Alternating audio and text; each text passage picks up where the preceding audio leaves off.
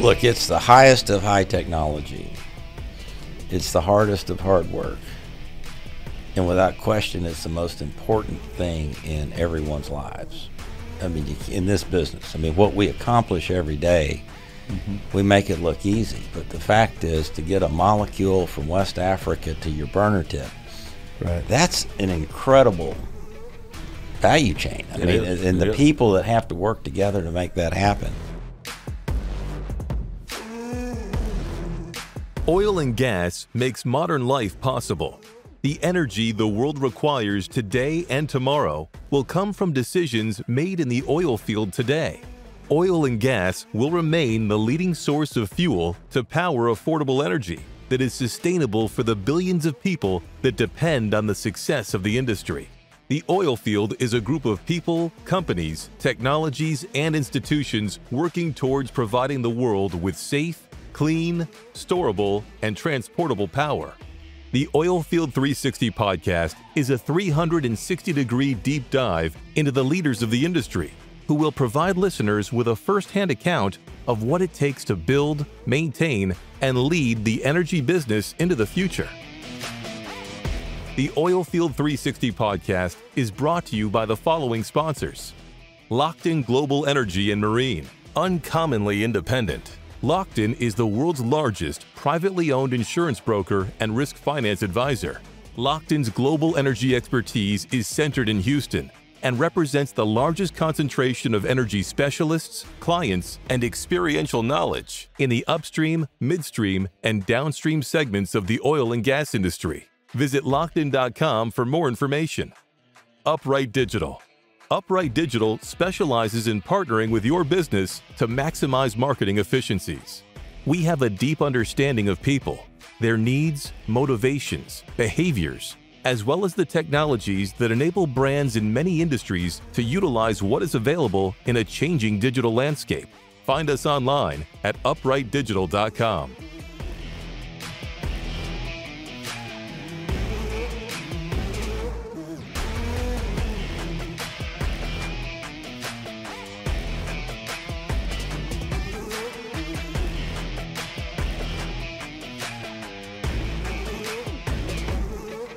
Welcome back to the Oilfield 360 podcast. I'm David Roode, one of the co-hosts this morning. I'm privileged to announce my new addition to the co-hosting panel, the infamous Jim Wicklund.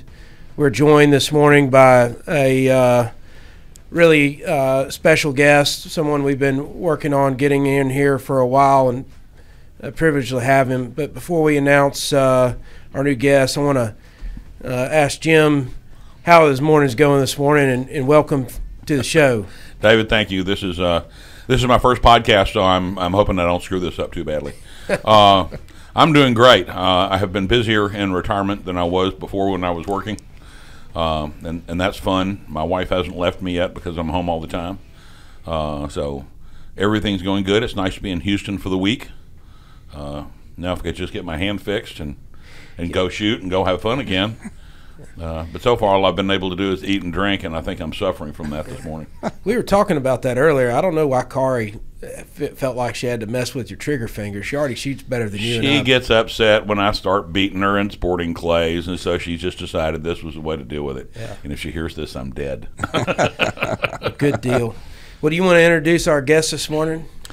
Thank you. I would love to. I have known Jeff Miller for a very long time. I have known all of his predecessors for the last 30 years as well. Having been an analyst for 30 years, my job was to evaluate companies, management, strategies, etc. And I have to say that Halliburton has been one of my favorite companies in how it's been managed. And I think Jeff epitomizes the culture that Halliburton now has. And so I'm thrilled to have Jeff, the CEO and chairman of Halliburton, at our podcast today. I am too. Well, thank you. Thank you. Pleasure. So, Jeff, tell us a little bit about yourself. I know a little bit about you, and I guess one of my big questions is, how does the rodeo cowboy from McNeese State University become chairman, CEO, and president of Halliburton?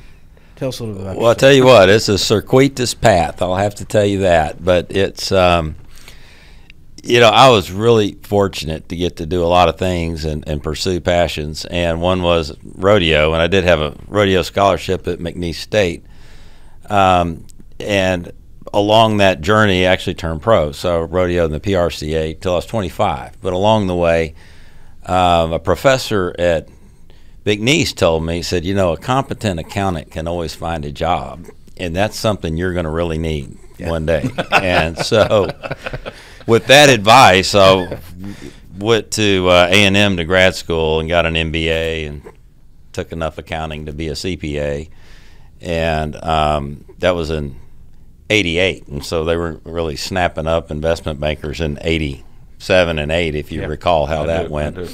And so I worked at Arthur Andersen. And so I spent 8 years with Arthur Andersen, was a manager at Arthur Andersen. And one of my biggest customers was Halliburton. And you're doing audits at this time?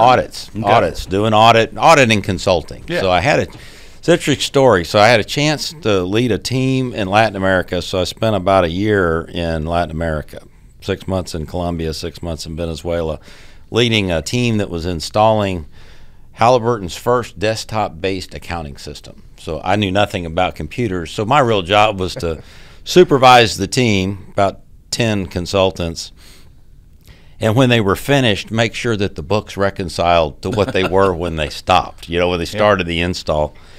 But most of the time I spent sitting around drinking coffee with the Halliburton country managers. And this would have been in 93 and into 94. And when I got back to Houston, I told my wife, I said, that is probably the coolest thing I've ever seen. These guys, I think we want to try to do that. I don't know how, but that working overseas in those kind of markets, selling services, that's what I do now. I think we would enjoy that. And believe it or not, so that was probably 93. By the end of 98, I am country manager in Venezuela for Halliburton. Jeez. And a pretty swift rise. Yeah. So I went from Arthur. I got an offer to go. I've been turning down all offers. I love the business of accounting. I didn't care for accounting itself, but I love the business of accounting. And in those days, manager at Arthur Andersen kind of ran his own shop. But I had an opportunity I was the engagement manager on Halliburton in Dallas, and had an opportunity to go to work for Halliburton. And sort of my stipulation is, look, I really don't want to be an accountant. Nothing wrong with it. That's just not my passion.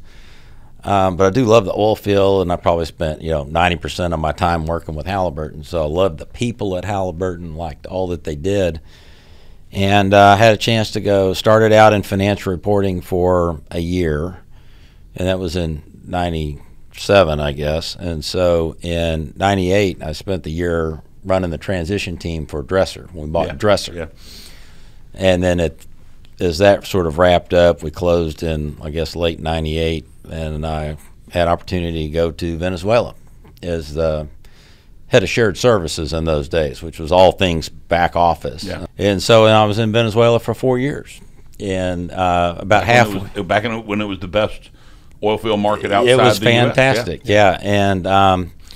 after a year or so in that shared services role, just things happened to work out for me, I guess. A lot of our people were sent to the field, and I was running shared services in Caracas about the time all of the IOCs moved to Caracas. And so they would call Halliburton, can someone come see me? And I just took a notebook and started to go see them and read books at night about, what is a rotating head and what does this tool do and all the rest. And next thing you know, I was in business development. So I became the head of business development and called on PDVSA and all the other accounts. I was the only native English speaker on the management team in Venezuela. So I literally didn't speak English for 4 years, except at home with my family. Yeah.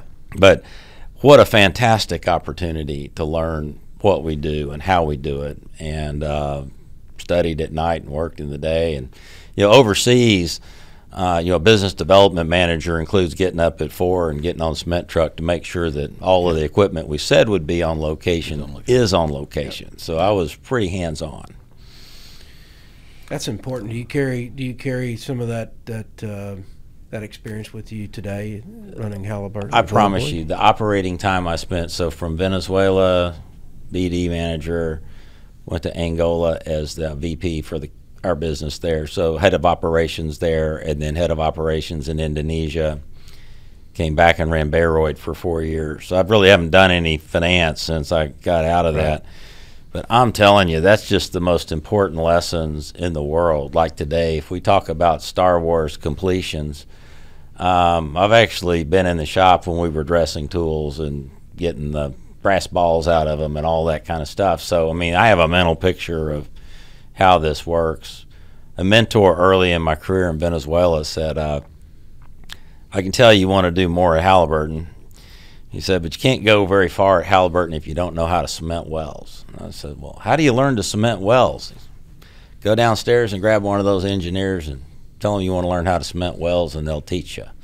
So I went downstairs and found the friendliest face I could see in the room and said, okay, Jorge Barron, your boss, told me that I need to learn how to cement wells. And so every day at lunch for like 6 months, I worked on the OptiSim tools and getting these jobs ready, and I actually cemented a job, the LaSable wells for Exxon. I'm not sure Exxon would appreciate that, and I was closely supervised, but I did actually cement a well. So, well, I got sent overseas as soon as I possibly could when I was in the oil business, and I'd never been overseas.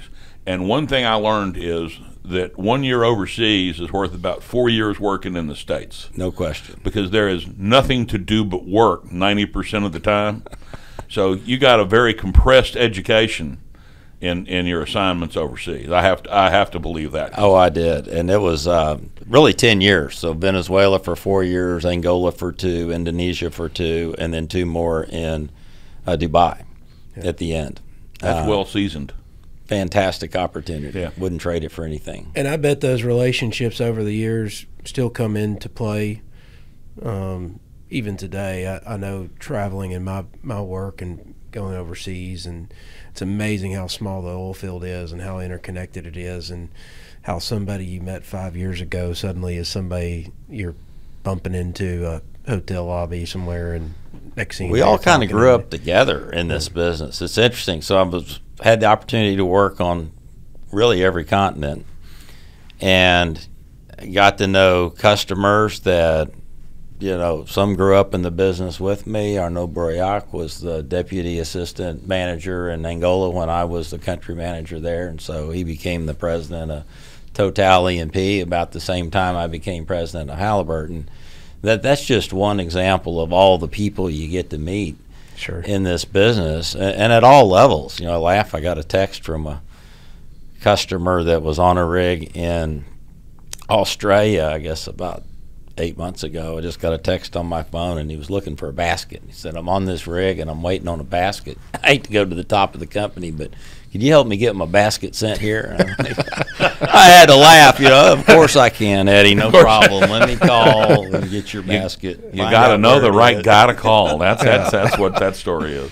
But it's just, I just love the way all of that mixes together in this business. I mean, anyone that's worked in the field in this business, this is such a team sport and collaborative game that if you like team sports and you like being with people, we just accomplish the impossible, but we do it in such a easy way. I mean, by that I mean I laugh, but you know, just those relationships at all levels, both inside of Halliburton. I've been there 25 years, so I've had a chance to work with a lot of people. And I've had 15 bosses at Halliburton, if you can imagine that. So that's just how much moving around. But through that, you know, I've got great confidence in Halliburton leadership and how we get things done systematically, but also just with customers. You know, when it's all hands on deck, it's all hands on deck, and everyone participates. I just like that about this business. Oh yeah, it's definitely a get it done mentality. And the other thing I find so interesting about the business and the people around it, including the leadership, there's a great deal of humility. Sometimes, most of the time, and it's also interesting how everybody's there to help everybody. I mean, it's funny. I love putting people together because I just love collecting people. And you know, you've got all the competitors. They're all competitors in the room, but they've all worked together or known each other, and everybody can get along, and then they go back to slitting each other's throats on the street. But it's I've always found that impressive, and it's good to hear you say that, because I think a lot of people have different opinions on the industry, and it's incredibly important. It's a great place to be, and still a great place to be, and we definitely need more people coming into it.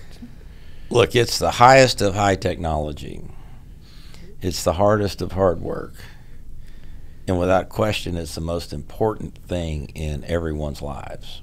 I mean, in this business, I mean, what we accomplish every day, we make it look easy. But the fact is, to get a molecule from West Africa to your burner tip, right, that's an incredible value chain. I mean, and the people that have to work together to make that happen. Anyway, we do incredibly important work. We do it at the scientifically at the highest level from a safety standpoint. It's a really very safe place to work, and all of that gets done every day seamlessly, transparently to most people. Right. I worked in a number of different countries. I've been in Indonesia a lot, and every country is different, and then every country is the same. And while the cultures and languages may be different in our industry, you know, there's a brotherhood. It's like being an Aggie. If you're in the oil business, you're almost an honorary Aggie, whether you went to A&M or not. True. The Hash House Harriers, yeah, you run with them in Indonesia, and that's a hoot.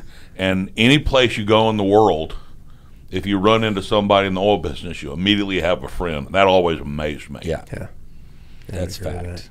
There's like 1 degree of separation. Yes. And you were talking about it, David. If you haven't seen somebody in 5 years, it doesn't make any difference. No. You may as well have seen them last week. Yeah. Because everybody gets so used to that living and working internationally. Yeah, it's, like I said, I would trade that time for anything. Professionally, for my family, I wouldn't say it's easy. My wife, Ron, I've been married 35 years, says, you know, greatest thing we've ever done. Don't really want to do it again. Yeah. Do it once, and that's enough. No, I agree with that. Jim and I were talking earlier. You know, Halliburton is a storied name, and there's a lot of tradition and history there. But one of the things that Jim and I both were talking about is kind of your focus on the future without losing sight of the past, and the things that you're doing to carry the company forward. You want to talk about some of that? Sure. Look, great beneficiary of an incredible legacy, which is Halliburton. And, you know, one of the things that we wanted to do, and we've been at this since probably 2014, was really capture what it is that makes us Halliburton. And we embrace being Halliburton. We don't want to be anybody else. There are clearly going to be differences between the firms, and I celebrate that. That's good. But it's also was a lot of tribal knowledge over 100 years that got accumulated, and what we really wanted to do is establish who we are, what do we stand for, how do we work, how do we behave. That's not a tactical strategy. That's an emotional, how do we present ourselves every day to the market and to each other. And a lot of that's embodied in our value proposition, which is, I'm going to say it, it's a mouthful, but I've said it 100,000 times, I think. But we collaborate and engineer solutions to maximize asset value for our customers. And so everything we do is geared towards delivering on that value proposition. It's pretty succinct, though, even though it's a mouthful. Yeah, it is. That's a very direct idea of what everybody's goal is, so I like that. And I'll admit to you, and I guess everyone at this point, I'm a real strategy nerd. I read it, live it, love it, study. I'm a huge Porter guy. So Michael Porter, read all his books, even took some classes from him at Harvard. And that uniqueness that is baked into strategic fit, to me, is sort of the holy grail. And I think we've accomplished that at Halliburton. We don't have a corporate strategy in the traditional sense of a corporate strategy. We have a business unit strategy, which means we're really careful about what service lines we have in the business, because they really need to fit into that collaborate and engineer solutions to maximize asset value for our customers. And so we get very distracted easily if we have things that fall outside of that. So we're really thoughtful about what's in there. And then from a value standpoint, around that. We celebrate collaboration. We've got 5 mainstay processes that they're simple, but we're working on them all the time, every day. I've got them on my desk so I don't ever forget what I'm working on today. So I'm either our business acquisition process. I won't go through the process. We got 5 sort of key strategic themes that are all driving collaboration and engineering solutions, and everyone's caught up in those all the time. We talk about them all the time, and they're powerful. And so when we measure ourselves back to service performance, service quality, our control points. Did we fail somewhere? We go back to that to look and see what are we doing well. But it's just been a real journey. But as along that journey, service quality is fantastic. It's really continued to improve every year. With the customers where we're collaborative, it's an incredible experience. But like any good strategy, it's not for everyone. But it does determine how we're going to show up and behave every day. And then from a value standpoint, really simple, just honesty, open-mindedness, and willingness. And I say that, we talk about that a lot. But honesty, not in the cash register sense of honesty, obviously cash register honesty, but more of that fundamental honesty with ourselves, with myself, with where we sit, where we are. Can we be honest? Because I think that's step one. That's the first step of any kind of progress. Sure. And then that open-mindedness is that others will have thoughts. Let's get to the best answer. Let's be open-minded about all things, and then ultimately willingness, which is the willingness to go execute. And that's, to me, that's the getting things done part of this. And so if we're not getting, you're almost Buddhist.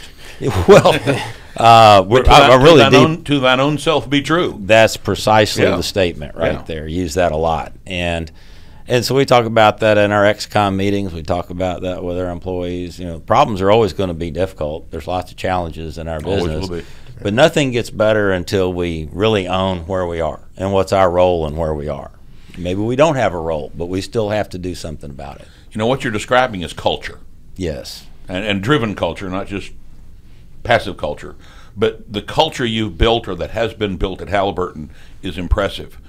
But I look at several of the other large companies, and they have made a number of acquisitions over the years. And some companies have bought and traded different pieces.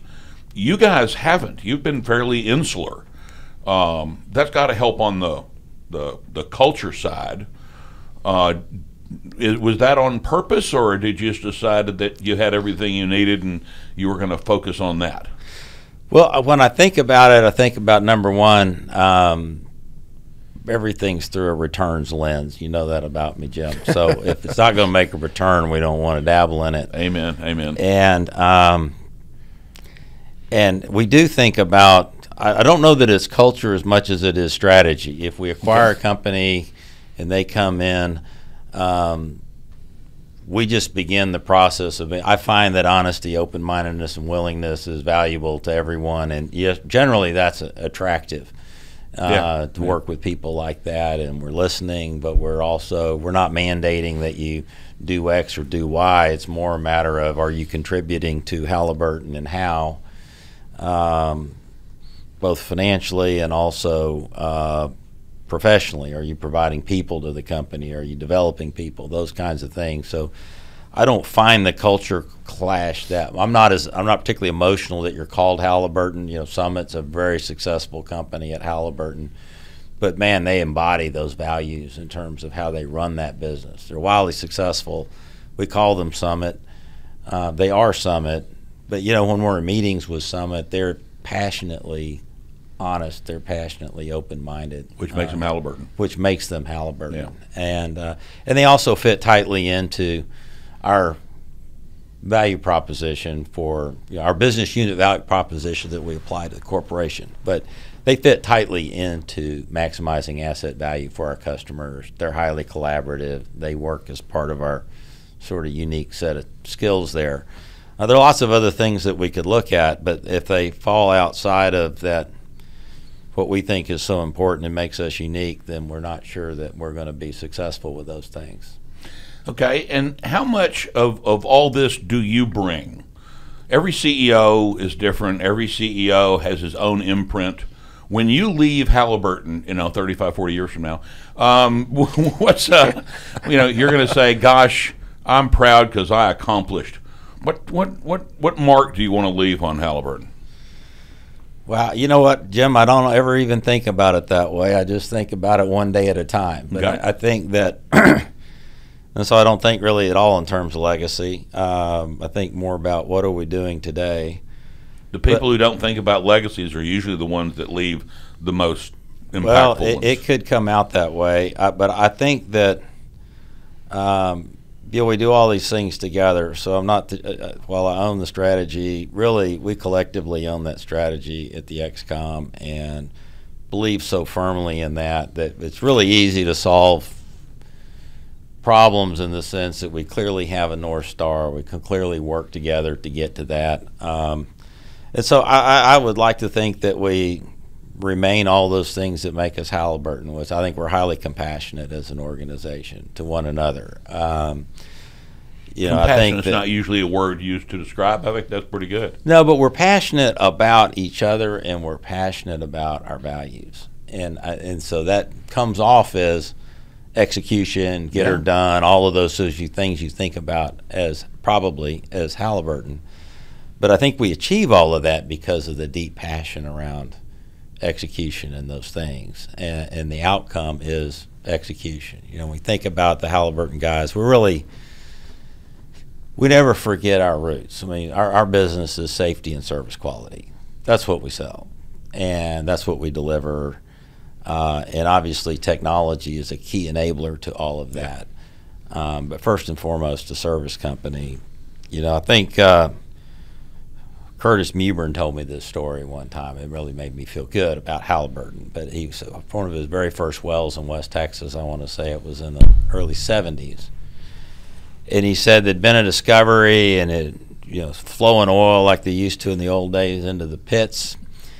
And he said he was out there, and in the morning the only other guy with him was the Halliburton guy. Had stayed all night on location helping him get that well started. He was a cementer. He had nothing to do with all that other stuff, but the Halliburton guy stayed. They ate breakfast the next morning. He said that to him is Halliburton, and I said that's who we want to be. And so Pretty impactful.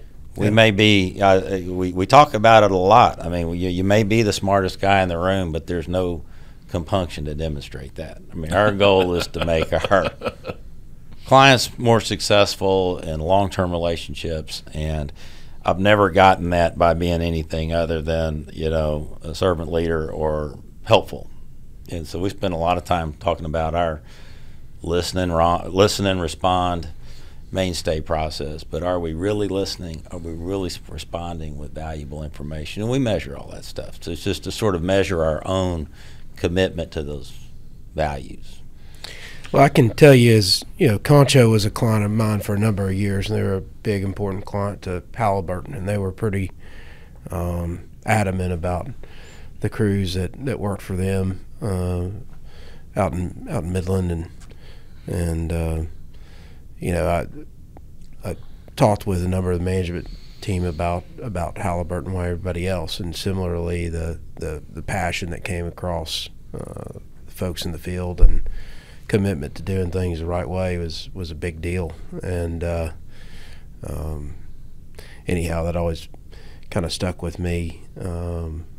Comments that the company, which some of those guys are at ConocoPhillips now, but anyhow, I think the people are what make the company. I think a lot of these companies lose sight of that fact, and ultimately the people are what drive the financial performance and that return on capital that everybody needs to be mindful of. But seeing other companies out there, obviously you got to run a business. You got to run a business intelligently, but I think a lot of folks kind of put folks on the back burner, and that's ultimately what moves the needle forward.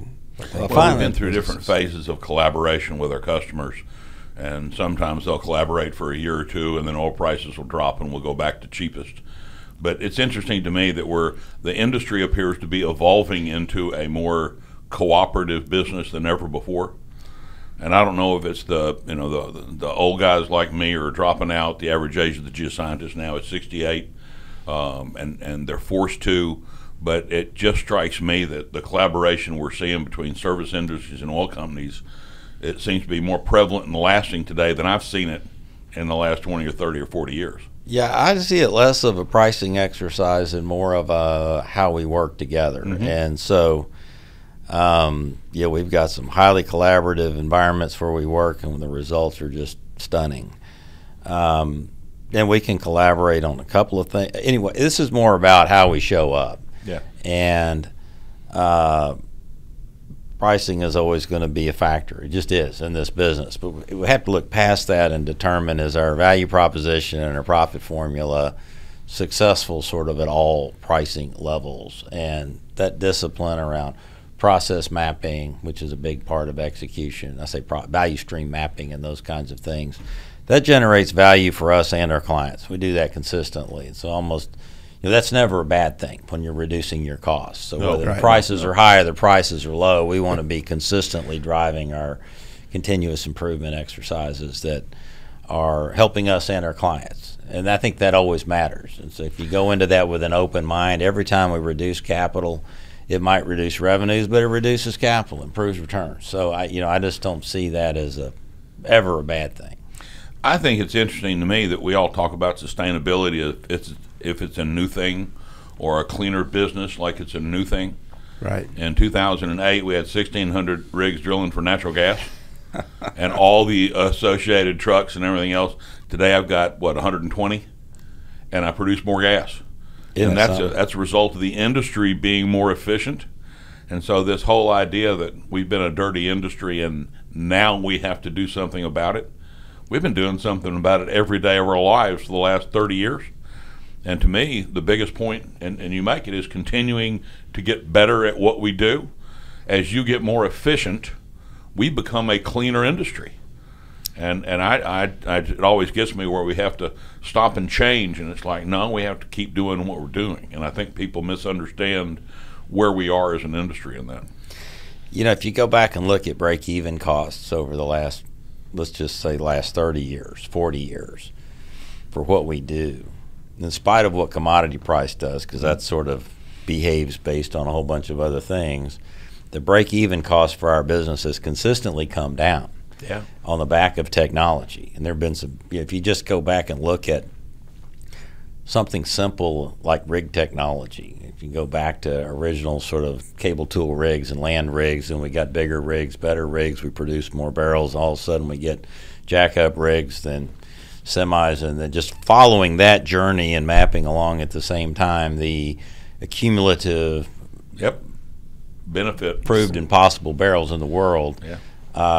Those just track right along, and the break-even continues to come down. We drill more, we do faster, and I guess I've never met anyone in this business that's not an environmentalist. Agreed. We are outdoors people. We love the outdoors, and you don't see wildfires where we have oil and gas production. We actually really care for the environment.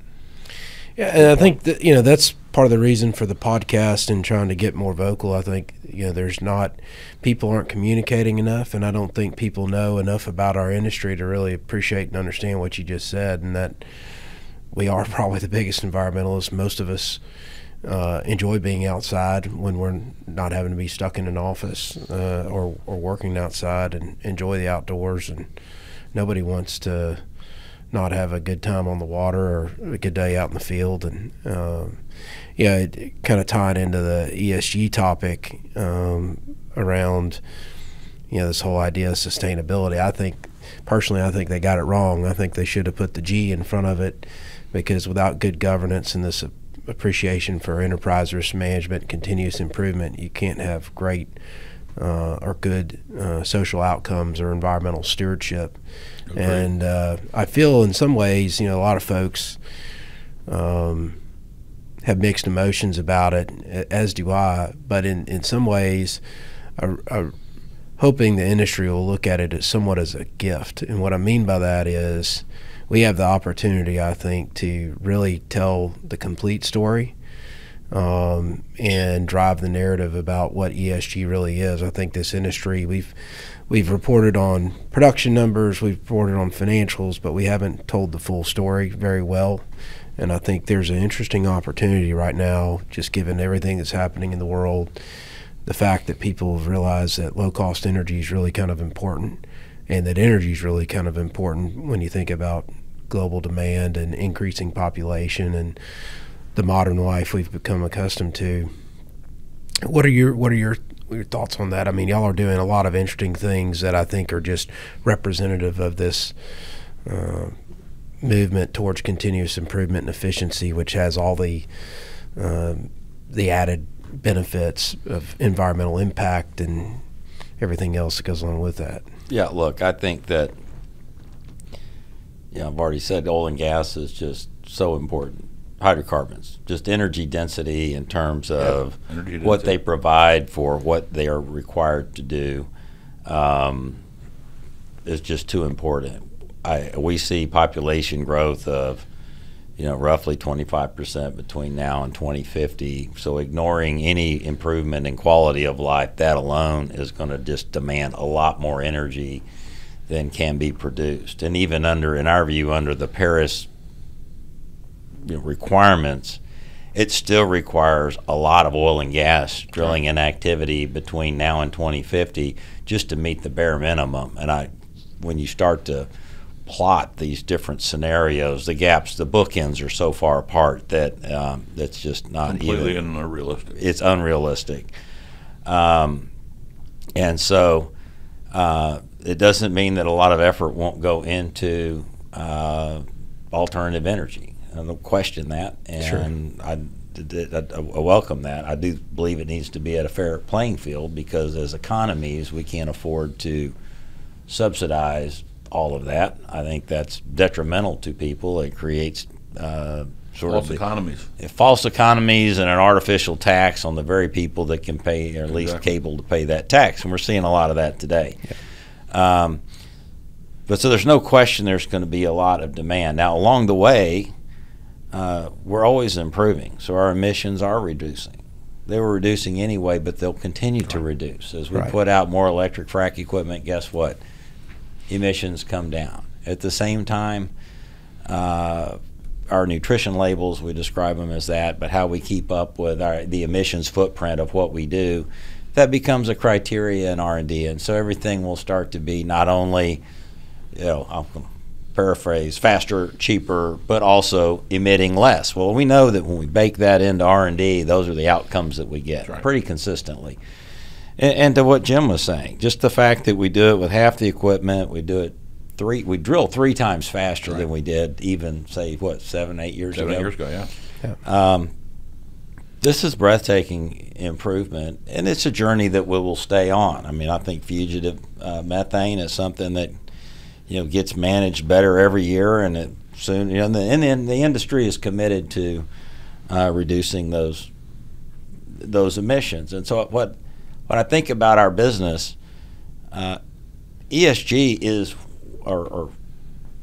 the E part of that is well in flight. Right. Okay, I would argue outperforming some of the other companies that are out there that are reporting how their emissions are going up. Some software companies and others, and it's like no surprise. Mm-hmm. So I'm really encouraged with where the industry is headed now. When we look at the other industries, we've got Halliburton Labs as a look at those other industries, but it's not directing any capital to those other industries. I think that if they're real businesses, we'll find our way through there to see how to make money there also. Sure. One thing that struck me working internationally, and this is the S part of ESG, and the societal part is the part that most people don't understand what it means in ESG. It means I should have a Twitter site or be on LinkedIn or something like that, and that's fine. But I remember building schools and putting in water wells, and every place we worked when we left, the community we left behind was much more modernized and much cleaner and a nicer place to live than before our crews came in and started working. Absolutely. And that has happened all over the world for decades, and nobody thinks about it. We do it in the U.S. on shore here too, but we're already a developed country. But you look at what the oil industry has done overseas, just in the places we've worked, and that is amazing to me. Well, the unfortunate thing, I think there are a lot of people that don't really even get out of the city, let alone their state, let alone other states in the U.S., let alone outside of the United States, and I think they lack perspective about the positive impact I think we've made on the world, to make on the world, but also how good we have it here when you think about cost of energy, access to resources, etc. It's unfortunate, and I think traveling is one of my mentors said, a well-traveled man's a well-educated man, and I think there's a lot of truth in that. Only 28% of Americans have a passport, and half of those have only been to Mexico and Canada. So only 14% of the American people have been outside of North America. Wow. What a great education a number of politicians I could think would get by visiting a couple of the places where you work. Yeah. Well, look, we're at Halliburton. We've got 140 nationalities that work for Halliburton. Hard to imagine that. We work in about 70 countries, but we've got 140 nationalities represented within our workforce. And, when we look around the world, energy security is still really important in most of the world. And this industry is very attractive in so many places in the world. And we hire a lot of people all over the world. We hire Americans, but we also hire everything else. And, it's always interesting when we have the debate around the workforce of the future. But the reality is this is a great place to work. And I think plenty of Americans want to work in this business. But the rest of the world, this is a super attractive business for a lot of the reasons. High paying, see the world, secure. The things that Jim referenced. I mean, we are viewed as we make a contribution everywhere that we are. It's cleaner when we leave. It's safer when we leave.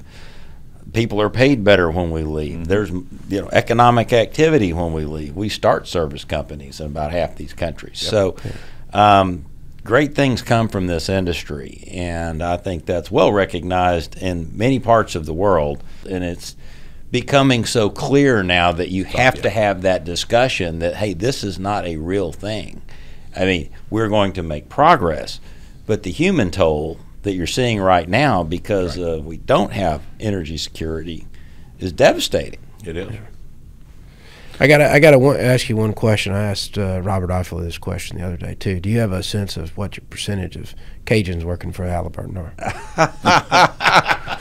Can't have an oil field without Cajuns and Aggies, so we got a whole lot of Cajuns at Halliburton. Good. Now, I have to say that being from Mississippi, my state represents a large part of the workforce, especially in the offshore rig business, so don't leave us out. I wouldn't leave the guys from Mississippi out ever. No, but look, I went to school at McNeese. Yeah. My wife's from Lake Charles. Ran the Gulf of Mexico for a year. Great respect for the Gulf Coast. It's just what a jewel for the country, for this industry, is offshore Gulf of Mexico. Sure. And all that comes with it. I was red fishing in southern Louisiana just about a week and a half ago. Yeah. For a place that everybody up north thinks is, just covered with, terrible oil wells. It's the idea that sportsman's paradise they don't quite understand, but it is. Yeah. And catching a 29-inch red, 9 pounds on a fly rod. Wow. Was a lot of fun. I just have to throw that in. I appreciate you throwing that in. I've never done that. Well, if you go red fishing with a fly rod, the guy will ask you, do you want to fly fish or catch fish?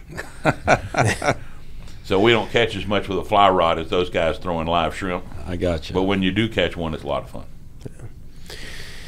Well, one of the things we always like to ask our guests when we have here is we have a lot of listeners, diverse listeners. We're in over 120 countries, our podcast, which is kind of neat.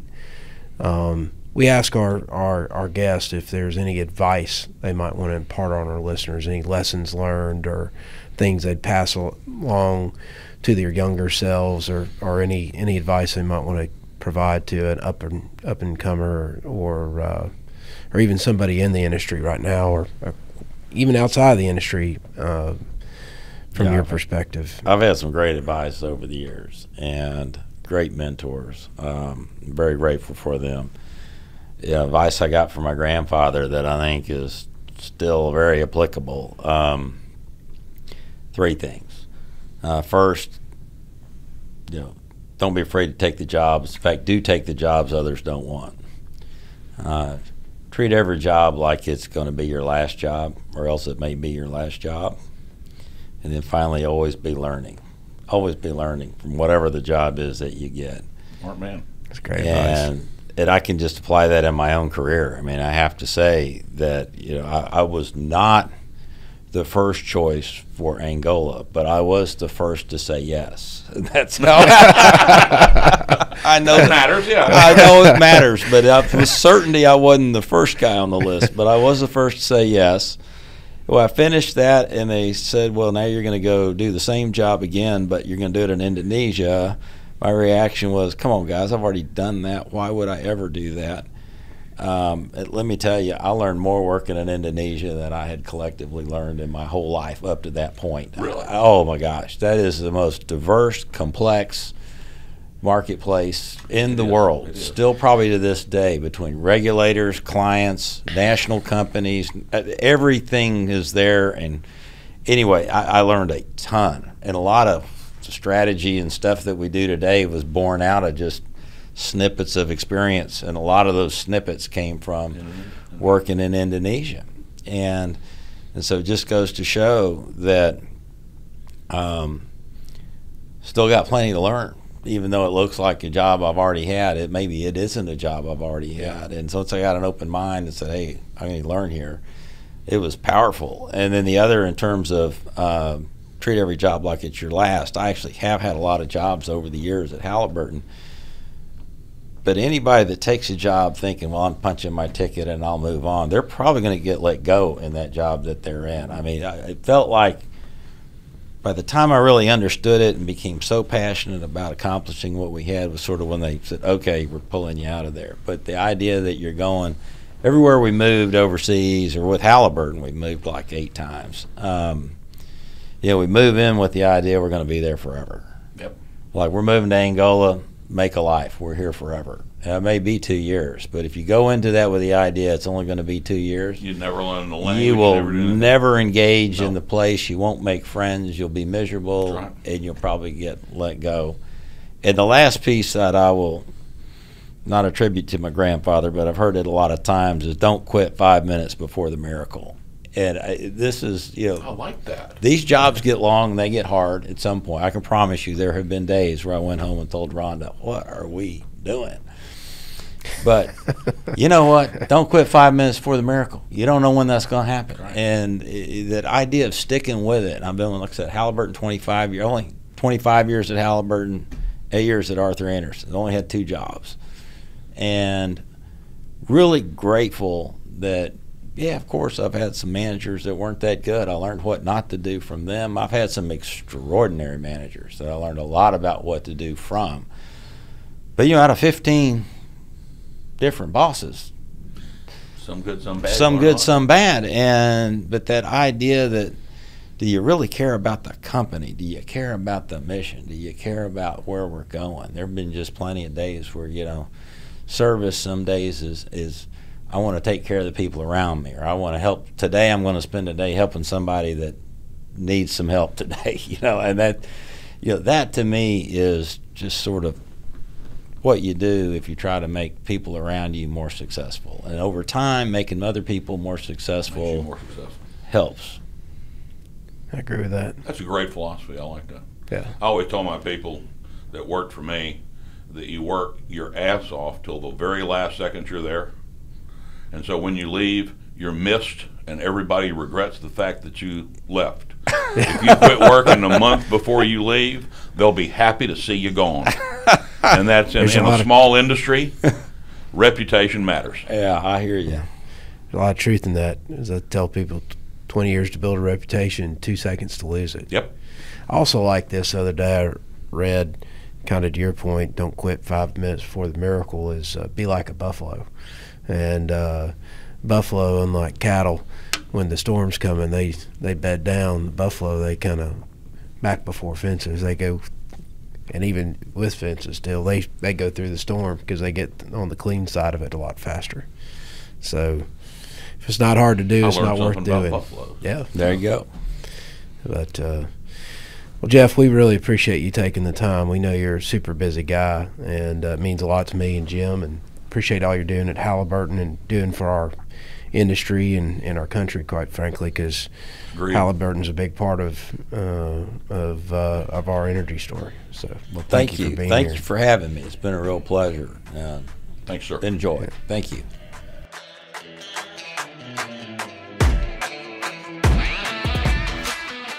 Locked in Global Energy and Marine, uncommonly independent. Locked In is the world's largest privately owned insurance broker and risk finance advisor.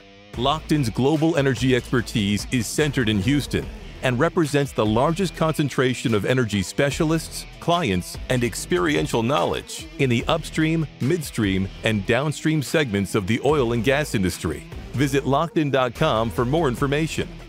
Upright Digital. Upright Digital specializes in partnering with your business to maximize marketing efficiencies. We have a deep understanding of people, their needs, motivations, behaviors, as well as the technologies that enable brands in many industries to utilize what is available in a changing digital landscape. Find us online at uprightdigital.com.